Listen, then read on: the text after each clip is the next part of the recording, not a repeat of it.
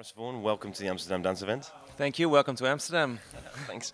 So you've really have in the last 2 years rocketed into superstar DJship. How does that felt? And how well do you think you've been received by the world industry?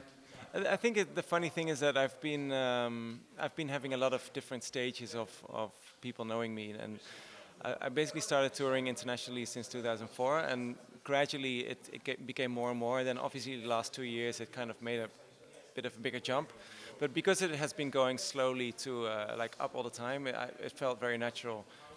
It's nice to know that more and more people actually recognize my music and listen to what I do. It's great to have such a platform. In terms of production, are you working with any artists we should be aware or we would know? Not at this point. Actually, I like working by myself mostly. I do the occasional track with someone together. I did one with Nick Fanciulli this year.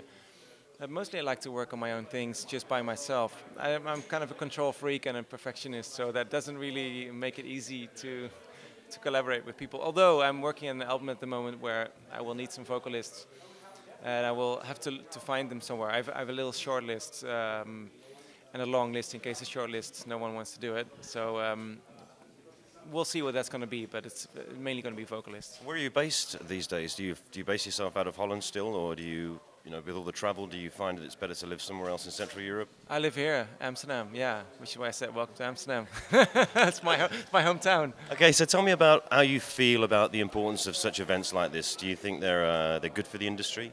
I think they're amazing for the industry because this is where everyone in the world meets each other. To be honest, as an artist, it's good to speak to guys like you and to do some panels, but we don't really get anything out of this. I don't really sign any record deals here. I don't really meet any artists that I'm going to work with. That stuff happens just like when you're on the road or throughout the whole year. So, but it's just a very positive thing to see everyone here. And I know that other people are doing a lot of hard work. Joris Voorn, thank you very much. Thank you very much. Hi, this is Joris Voorn. You're watching 365mag.tv.